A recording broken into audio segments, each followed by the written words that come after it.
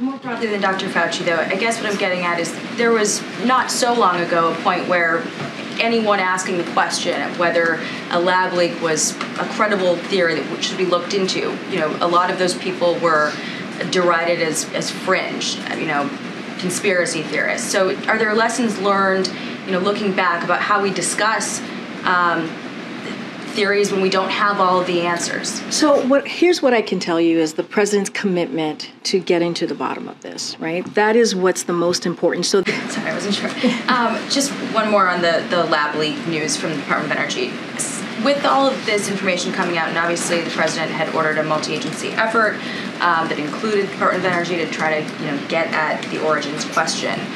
But looking, with hindsight 2020, and now these conclusions coming out from parts of this administration, was it prudent to have, at the time, some administration officials voicing support for one origins theory over another, like Dr. Fauci did in a couple instances? He said, my belief is that it's most likely natural transmission.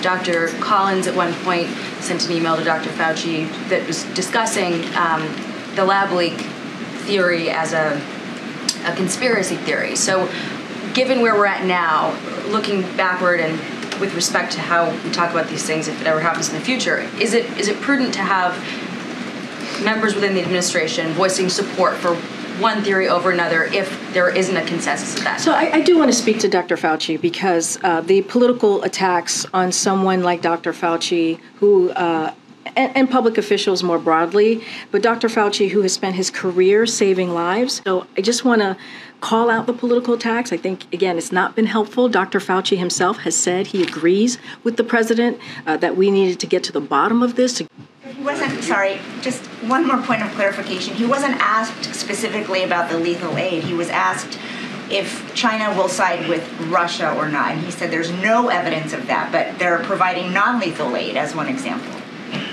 The Chinese have decisions they have to make for themselves.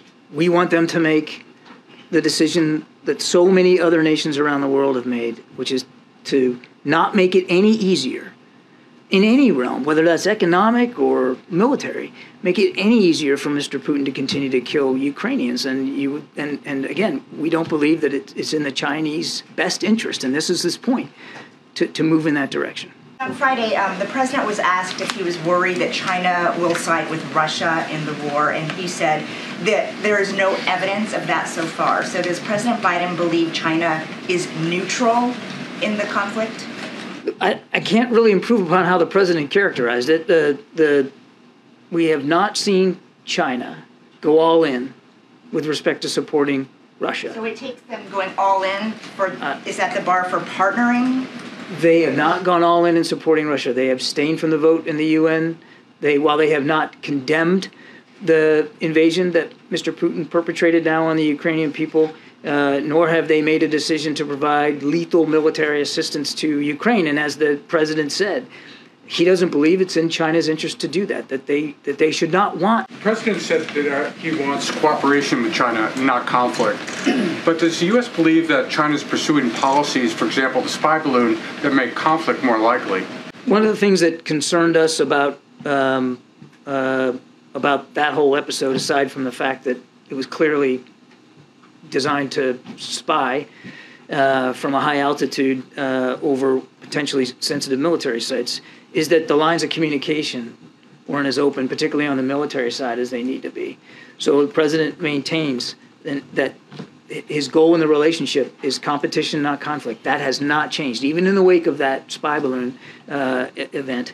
But one of the things that really we need to move forward on is opening up lines of communication, particularly on the military-to-military lane. And as you know, those were shut down by the Chinese after Speaker Pelosi went to Taiwan.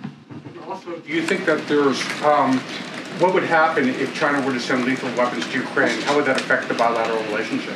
I'm not going to get into a hypothetical here and speculate. We have not seen the Chinese make a decision to move in that direction.